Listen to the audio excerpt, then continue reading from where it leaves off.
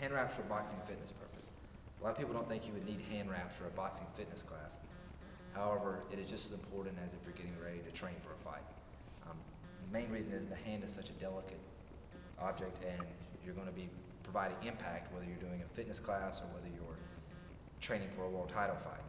The hand is very, like I said, very delicate, and you're going to have to secure the hand. We want to make sure that the wrist is secure, the knuckles are secure, and the base of the hand is secure as well as the thumb. The way we're going to go about doing that is we'll use these boxing hand wraps.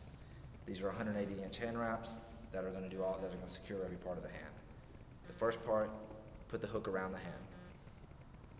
Go around the wrist 2 times, sometimes you can go 3, depending on what feels secure. Once you do that, you're going to go over to the thumb. From there, you're going to go over the thumb, around right there, back across, underneath. This is the part that tricks a lot of people up right here. Once you go underneath, you're going to keep these hands spread. You don't want to wrap with your hands together. You want to make sure they're spread. Come back across and X. Come back to the wrist. You can go back across the wrist this time, or you can go straight back over, whatever feels secure. Once you go there, come to the knuckles. Go across the knuckle 2, 3 times, somewhere around there. You can always go back if you don't feel secure. We're going to go 3 now. Then you're going to come back across, back to the wrist again right here. From here, we're going to go through the pinky finger right here. Come back underneath, there.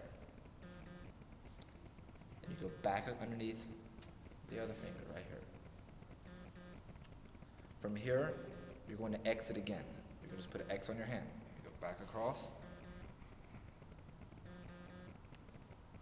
and back across to provide that X. At which time you're going to go in between the last set of fingers. Once again, you're going to X the hand. This is kind of a basis to let you know that you finished your work, that X. From there, you can come back across, patch up any knuckle work that you want to do. And come back here.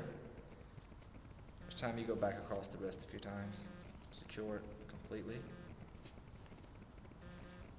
And you Velcro right here.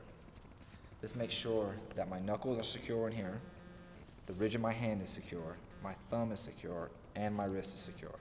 So providing maximum impact, my hand should be safe.